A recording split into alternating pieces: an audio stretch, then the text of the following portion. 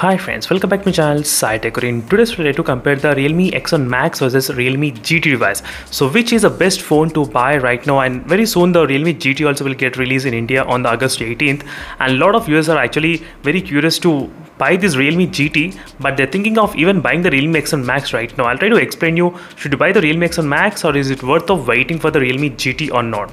So this might be clearing all of the doubts what the users are having. So this is what I'm going to do, in-depth comparison between both phones in terms of specifications and all the details. So first thing, let's talk about the price range. So which is the best for the value for the money.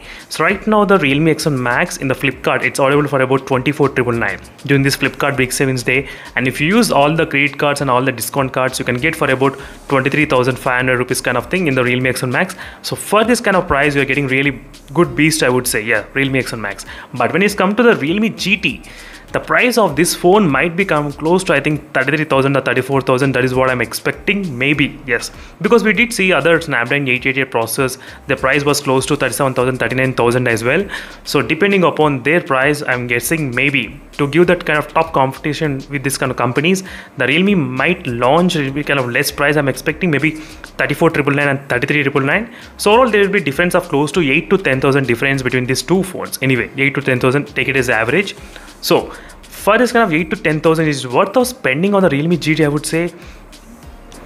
Maybe if you're okay with your price, if you're willing to spend extra money, then definitely you can go for the Realme GT. But if you're not okay, and if you don't have that kind of budget, and if you're having only budget around this kind of Realme X7 Max, then definitely you can choose the Realme X7 Max. The reason is because there's not much difference between both phones except processors. So yes friends, except the processor, there's not much difference. For example, regarding the display, both phones are having the Super AMOLED display, both phones are having the same kind of screen size, same kind of refresh rate. There's nothing much interesting is happening in terms of the display. Same you're getting Realme X7 Max and Realme GT, nothing at all. So regarding the processor, obviously the Snapdragon 888 is quite powerful than the Dimensity 1200. The Antutu benchmark score in the Dimensity 1200 comes close to 6,90,000, 6,80,000. Some people 7 lakhs as well. In the Snapdragon 888, it comes close to 7,80,000, 70,000 as well. So in terms of the Antutu benchmark score and performance wise, definitely I will 100% recommend the Snapdragon 888 chipset only for the performance. But we need to test how well the Realme is actually optimizing this processor in the phone. That is what I'm going to talk. So in case if you want me to buy the phone, let me know in the comment section below. Definitely I'll be able to look forward to buy this Realme GT in case if you are interested.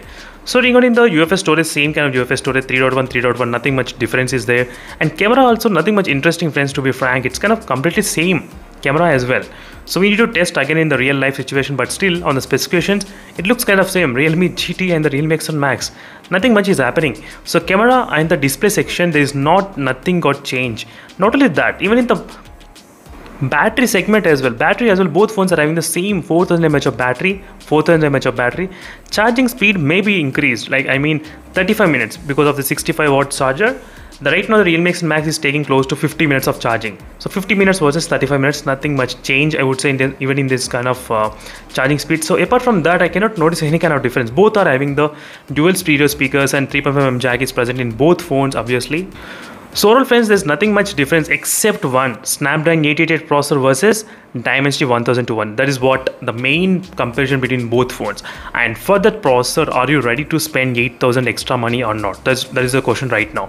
If the Realme GT price comes to close to, if, I don't know, it's not possible, but if it comes close to 32,000, maybe 32,000 after using all the bank discount cards and everything, maybe it's possible to think to buy the Realme GT 5G.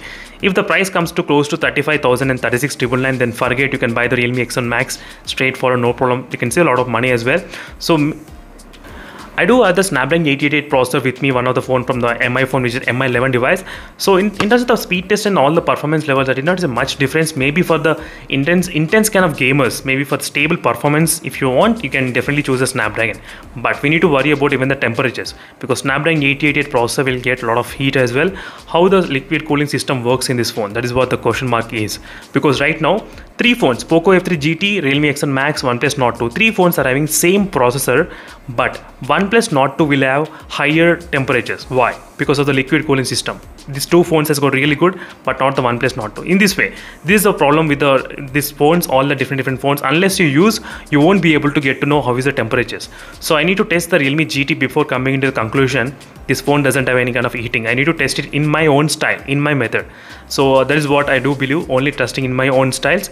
So this is a quick comparison, friends. In case if you don't have the budget to spend on the GT, then go for the Realme X7 Max, no problem. If you have the budget and if you're thinking, then just wait for the phone to get released. I'll try to do my reviews if possible. If a lot of users are interested, then definitely I'll buy it. Otherwise, I will not buy this Realme GT. So let me know in the comment section below, friends, what are your thoughts on the Realme GT? Are you looking to buy it or not?